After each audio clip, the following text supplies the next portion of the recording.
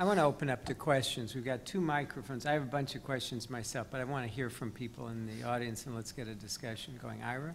So I want to ask a question about re-education through labor, not the question of what's going to happen, because we'll find out what's going to happen in a few months, but what do you think the significance is that one of the first things that the new leadership announced, or let be announced, after the 18th Party Congress is that they were going to reform or possibly abolish re-education through labor? And is it too overly optimistic to say that this is an example of top-down leadership responding to a bottom-up desire? And that, on the one hand, maybe it would have been, some of us would have liked to have seen the leadership square off all forms of extra-legal arbitrary detention, but this was a big one that's been around for a long time, and they committed themselves to do this very early on. What does that mean for Chinese politics going forward and for human rights? Is it fair to be optimistic, or should we be more cautious? I want to hear, of course, from our expert, Professor Fu, but my view is this is a perfect example of the leadership really being at 6s and 7s. What happened? The new head of the Political Legal Commission of the party, Mr. Meng, gives a talk early on in the new year, and he says, admirably, re-education through labor by the end of the year will cease to be used. Curious terminology, people have pointed out. This is Ira Belkin, for people who don't know him, a great expert on China, who's now our executive director of the U.S. Asia Law Institute. So he says it will cease to be used by the end of the year. Well, that's nice. Meng, however, isn't in the standing committee of the Politburo as his predecessor was. That job has been demoted to the mere Politburo membership. Meng is said to be more liberal than Zhou Yongkang, his predecessor, who was not an attractive figure from the point of view of human rights, and many people are glad he's gone. But Meng's statement didn't hold up. It's not like this is an official policy of the Chinese government. This is not a statement of Xi Jinping, either with his party or his government hat on.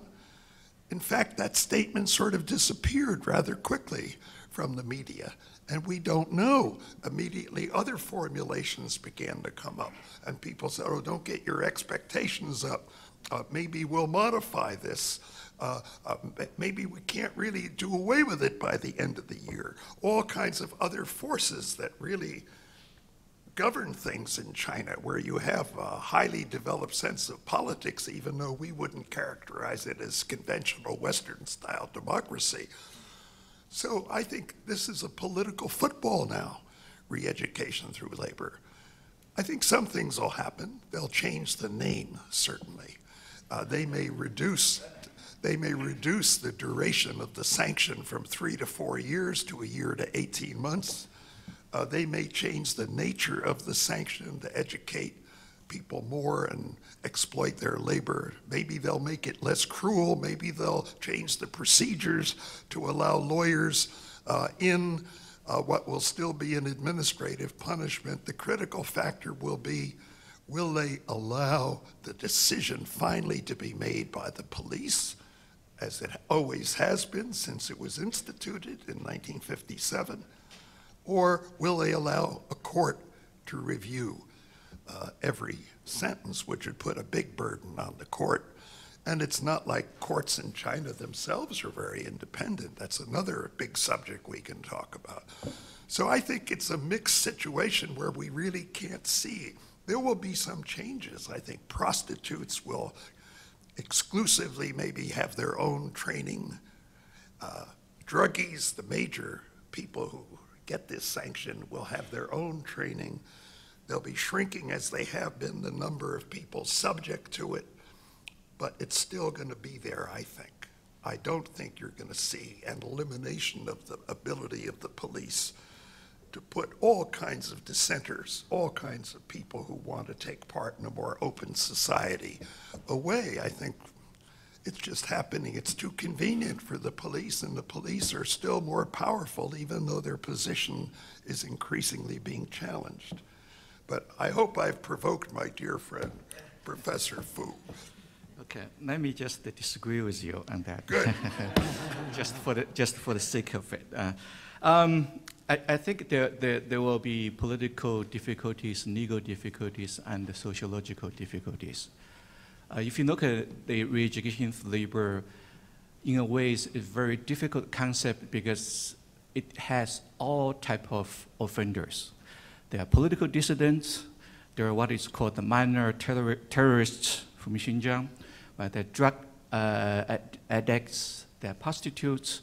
There are people who are subject in this country to the 3 strikes, you are out. Those type of people. Right? Those are the majorities. It gets bad reputation for 2 reasons. One is there's no procedure. Right? That is an easy fix. China is easy to pass a law. If you say, okay, have a procedure which is authorized by law, and then you maybe have lawyers, have a trial. I mean, that is straightforward. Tomorrow, the National People's Congress could pass a law creating a legal procedure to punish the same type of people. That's the end of it. I think that is quite easy. The difficult question, which is also easy, is what about, I think it has a bad reputation because it is highly political. Whenever there's a crisis, then the Communist Party would say, oh, we have a good tool. Right? In 1996, 97, the Ministry of Justice started to think about reform. Right? There were drafts, but then 1999 you had Falun Gong. They said, okay, we cannot abolish that because we need to use them against Falun Gong. And then more recently you have the petitioners. A wave of petitioners that went to Beijing. You cannot punish those people through criminal law, and then they said, okay, let's use now job. Right? But that is the political question. I think in a ways, if you have the political will, it's straightforward. You don't have to put those people inside re-education-through-labor. But of course, the question is, as Jerry said, well, use other names, right? Use something else. As long as there's a political need, as long as the police are so powerful, you can always have an alternative mechanism to detain, punish people that you want to punish without going through the law. The good thing now, of course, is the courts are, in a way, quite stubborn. They say, we don't accept those cases, right? Now jail are not good enough for us. So you have, more or less a good criminal justice system in that regard, but then you create alternative institutions for other outcasts, which will be punished politically. So that probably is the issue. The main sociological issue is what are you going to do with those non-political repeat offenders? That is the vast majority in the Naojiao institution. They cannot be punished by criminal law, but they continue to commit offenses. The Chinese way is 3 years, 1.5 years. The Hong Kong way is, well, you are the revolving door in and out. I think the American way is, 3 strikes. So it's difficult to say, there are the different things there, procedural justice, and also the more substantive issues, how to punish better and more effectively against those who are not political offenders, who are not young anyway. If you go to the institutions, you saw people in their 30s and 40s, even 50s. They've been committing those minor offenses the rest of the whole life.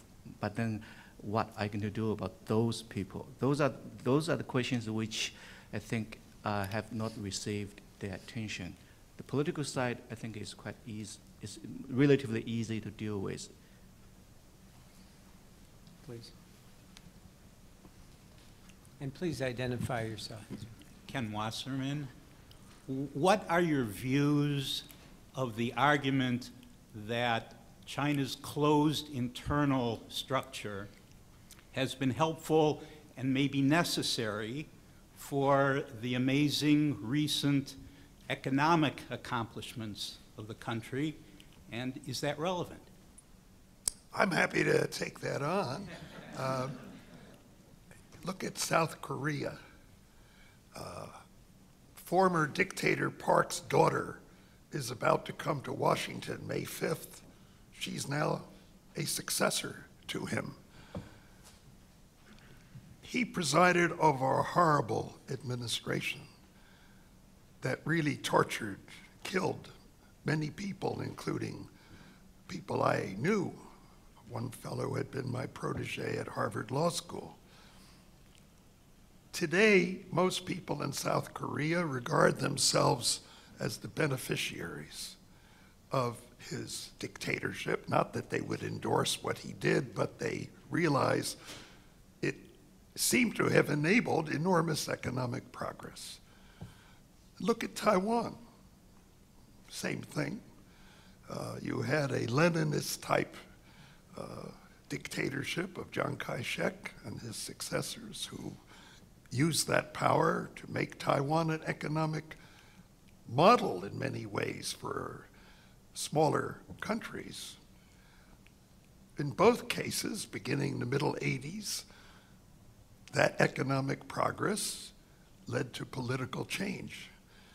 And that political change has made possible impressive democracies in the East Asian Confucian Buddhist culture area, just the way Japan, with a similar background of Confucian Buddhist influence, managed the change earlier with American guidance, shall we say, and help. We have to look at China that way, and we have to say, whatever the horrors of the Mao era, whatever the terrible things done since the chairman's demise, we have seen remarkable development, and maybe it couldn't have happened under a more democratic regime. But now, maybe it's cruel to think that a communist leadership that has done so much, the usual cliche now is to bring 300 million people out of poverty. Of course, that leaves quite a few 100 million people who haven't been lifted quite so high. But it's maybe cruel, having done all these impressive things, they have to deal with the consequences of their previous policies. And the consequences are people have reached a new stage and they're making new demands. You can't, there used to be a New York play, Stop the World, I Want to Get Off. Well, the leaders of China can't get off. They're there and they have to cope, and they've created a lot of these human rights expectations. I wonder if they had to do it again. Would they put human rights and property rights in the Constitution? Would they carry on a legal education system that's one of the booming areas of academic life, with roughly 700 law schools and law departments? When I first went to China, you couldn't find one that was open.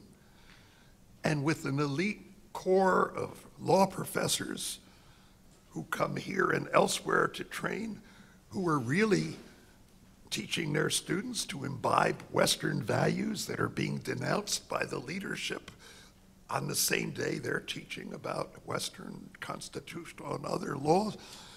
The leadership in China has, in a way, created its own nightmare. And now there are these what shall I say, chickens, to use the bird flu metaphor, are coming home to roost. So this is, in a way, you have to feel sorry for them, unless you're acquainted with the continuing cruelty that they seem unnecessarily to inflict on so many good people.